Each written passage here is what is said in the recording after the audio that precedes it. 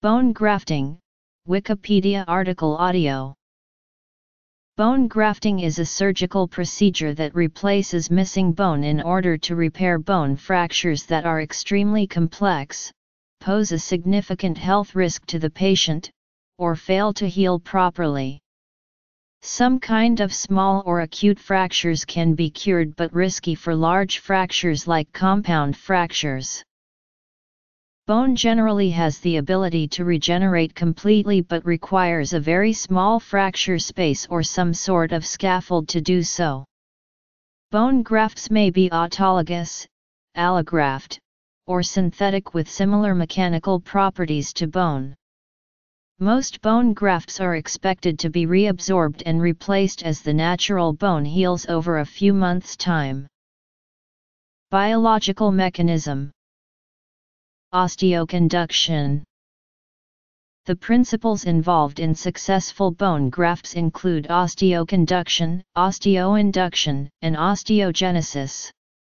Osteogenesis only occurs with autograft tissue and allograft cellular bone matrices.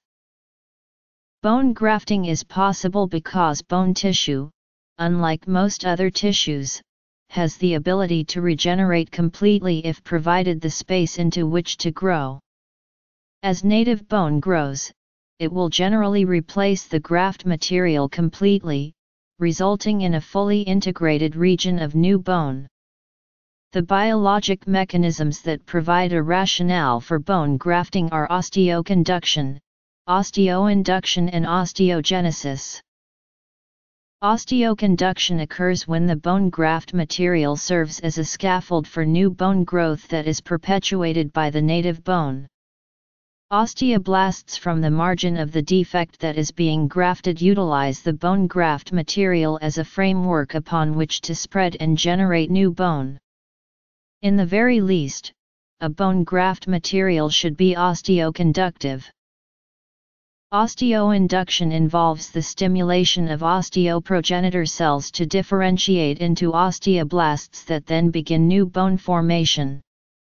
The most widely studied type of osteoinductive cell mediators are bone morphogenetic proteins.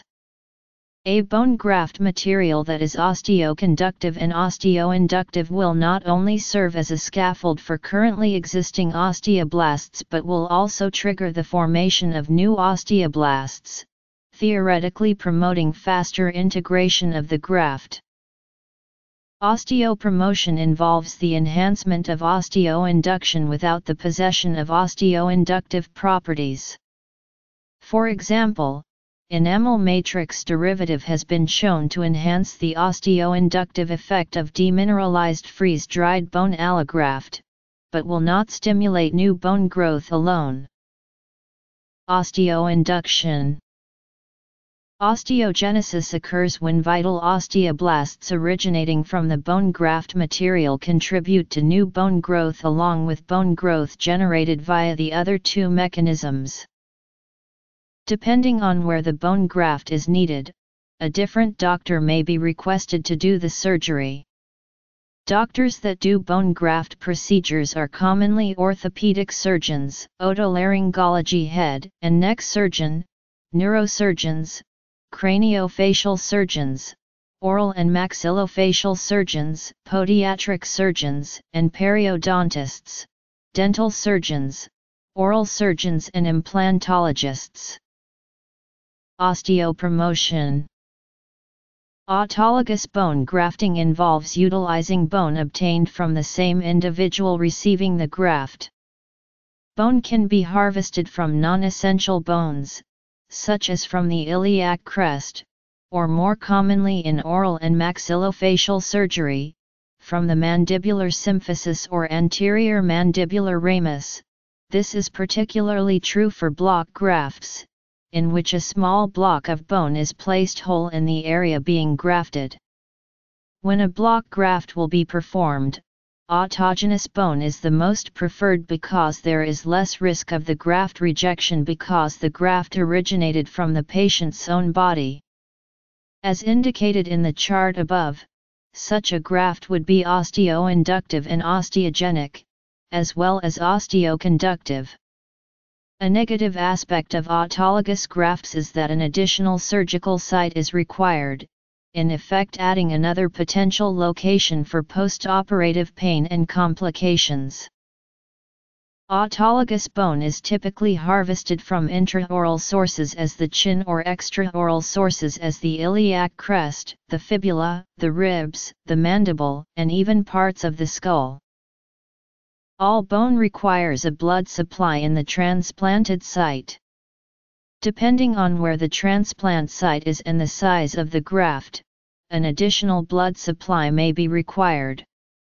For these types of grafts, extraction of the part of the periosteum and accompanying blood vessels along with donor bone is required. This kind of graft is known as a vital bone graft. Osteogenesis. An autograft may also be performed without a solid bony structure, for example using bone reamed from the anterior superior iliac spine. In this case there is an osteoinductive and osteogenic action, however there is no osteoconductive action, as there is no solid bony structure. Method. Chin offers a large amount of corticocancellous autograft and easy access among all the intraoral sites. It can be easily harvested in the office settings under local anesthesia on an outpatient basis. Proximity of the donor and recipient sites reduce operative time and cost. Convenient surgical access, low morbidity, elimination of hospital stay, minimal donor site discomfort and avoidance of cutaneous scars are the added advantages. Autograft. Dentin bone, made from extracted teeth. Dentin comprises more than 85% of tooth structure. The enamel consists of HA mineral and comprises 10% of tooth structure. Dentin is unlike bone in its chemical composition.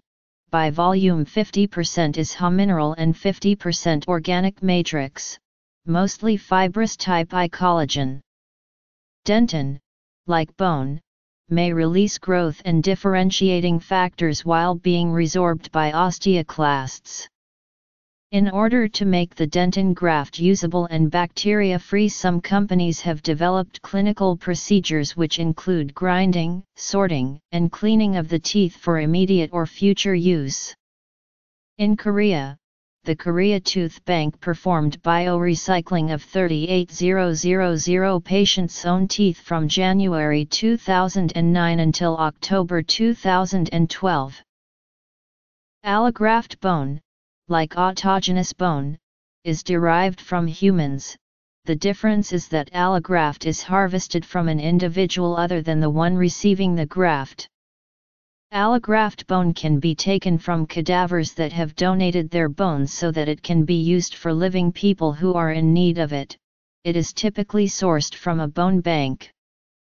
Bone banks also supply allograft bone sourced from living human bone donors who are undergoing elective total hip arthroplasty.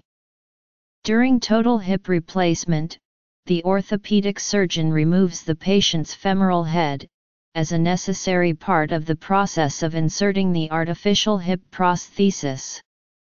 The femoral head is a roughly spherical area of bone, located at the proximal end of the femur, with a diameter of 45 mm to 56 mm in adult humans. The patient's femoral head is most frequently discarded to hospital waste at the end of the surgical procedure. However, if a patient satisfies a number of stringent regulatory, medical, and social history criteria, and provides informed consent, their femoral head may be deposited in the hospital's bone bank. Dentin graft. There are 3 types of bone allograft available. Alloplastic grafts may be made from hydroxylapatite, a naturally occurring mineral that is also the main mineral component of bone.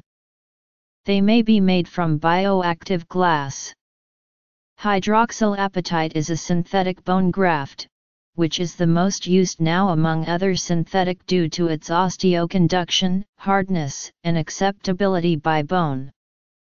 Tricalcium phosphate, which now used in combination with hydroxylapatite, thus give both effect osteoconduction and resorbability. Polymers such as some microporous grades of PMMA and various other acrylates, coated with calcium hydroxide for adhesion, are also used as alloplastic grafts for their inhibition of infection and their mechanical resilience and biocompatibility. Calcifying marine algae such as Corallina officinalis have a fluorohydroxyapatitic composition whose structure is similar to human bone and offers gradual resorption, thus it is treated and standardized as FHA biomaterial alloplastic bone grafts. Artificial bone can be created from ceramics such as calcium phosphates, bioglass, and calcium sulfate, all of which are biologically active to different degrees depending on solubility in the physiological environment. These materials can be doped with growth factors, ions such as strontium, or mixed with bone marrow aspirate to increase biological activity. Some authors believe this method is inferior to autogenous bone grafting, however, infection and rejection of the graft is much less of a risk, and the mechanical properties such as Young's modulus are comparable to bone. The presence of elements such as strontium can result in higher bone mineral density and enhanced osteoblast proliferation in vivo. A synthetic material may be used as a temporary antibiotic spacer before being replaced by a more permanent material. For example, the Masclet procedure consists of initially using PMMA mixed with an antibiotic for 4-12 weeks, and then replacing the space with an autologous bone graft. It can be used to treat post-traumatic bone defects. Xenograft bone substitute has its origin from a species other than human, such as bovine bone, which can be freeze-dried or demineralized and deproteinized. Xenografts are usually only distributed as a calcified matrix. Madrepore and or millpore type of corals are harvested and treated to become coral-derived granules and other types of coralline xenografts. Coral-based xenografts are mainly calcium carbonate, while natural human bone is made of hydroxyapatite along with calcium phosphate and carbonate.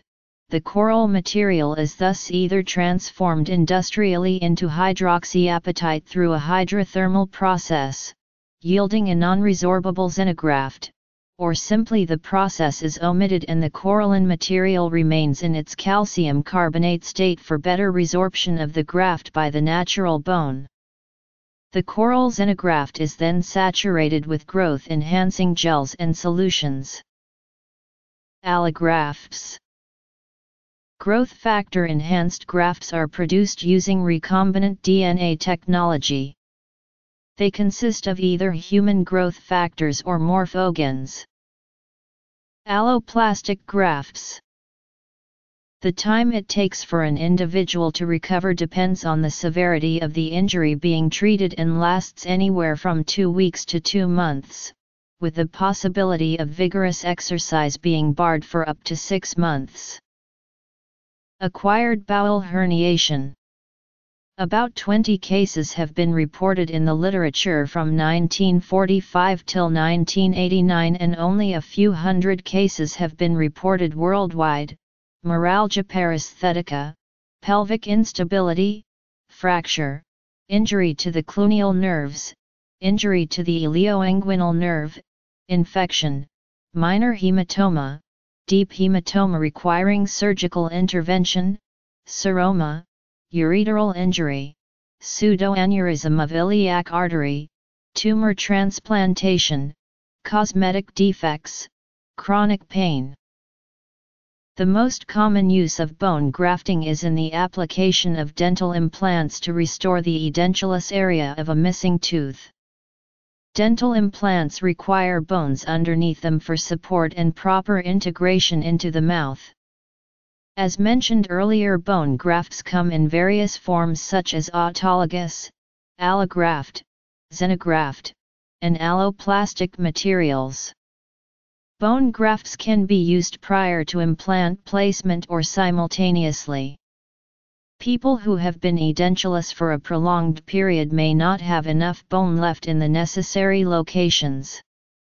In this case, bone can be taken from the chin, from the pilot holes for the implants, or even from the iliac crest of the pelvis and inserted into the mouth underneath the new implant. In general, bone graft is either used en bloc or particulate, in order to be able to adapt it better to a defect. Dental bone grafting is a specialized oral surgical procedure that has been developed to re-establish lost jaw bone. This loss can be a result of dental infection of abscess, periodontal disease, or trauma. There are various reasons for replacing lost bone tissue and encouraging natural bone growth, and each technique tackles jawbone defects differently. Reasons that bone grafting might be needed include sinus augmentation, socket preservation, ridge augmentation, or regeneration. Synthetic variants. Temporary spacer. Xenografts. Growth factors. Another common bone graft, which is more substantial than those used for dental implants, is of the fibular shaft. After the segment of the fibular shaft has been removed, normal activities such as running and jumping are permitted on the leg with the bone deficit. The grafted, vascularized fibulas have been used to restore skeletal integrity to long bones of limbs in which congenital bone defects exist and to replace segments of bone after trauma or malignant tumor invasion. The periosteum and nutrient artery are generally removed with the piece of bone so that the graft will remain alive and grow when transplanted into the new host site. Once the transplanted bone is secured into its new location, it generally restores blood supply to the bone in which it has been attached. Besides the main use of bone grafting dental implants, this procedure is used to fuse joints to prevent movement, repair broken bones that have bone loss, and repair broken bone that has not yet healed. Bone grafts are used in hopes that the defective bone will be healed or will regrow with little to no graft rejection. As with any procedure, there are risks involved. These include reactions to medicine, problems breathing, bleeding, and infection. Infection is reported to occur in less than 1% of cases and is curable with antibiotics. Overall, patients with a pre-existing illness are at a higher risk of getting an infection as opposed to those who are overall healthy. Some of the potential risks and complications of bone grafts employing the iliac crest as a donor site include: bone grafts harvested from the posterior iliac crest in general have less morbidity, but depending on the type of surgery, may require a flip while the patient is under general anesthesia. Bone graft procedures consist of more than just the surgery itself. The complete 3-month total cost of a complex posterolateral lumbar spine fusion bone graft supplemented with graft extenders ranges from a mean of approximately $33,860 to $37,227. This price includes all visits in and out of the hospital for 3 months. Besides the cost of the bone graft itself, other expenses for the procedure include outpatient rehabilitation fees, screws and rods, room and board, operating room, sterile supplies, physical therapy, surgeon's fees, anesthesiologist fees, medication charges, and additional fees for services such as medical supplies, diagnostic procedures, equipment use fees, etc. Recovery and aftercare. Uses: dental implants, fibular shaft.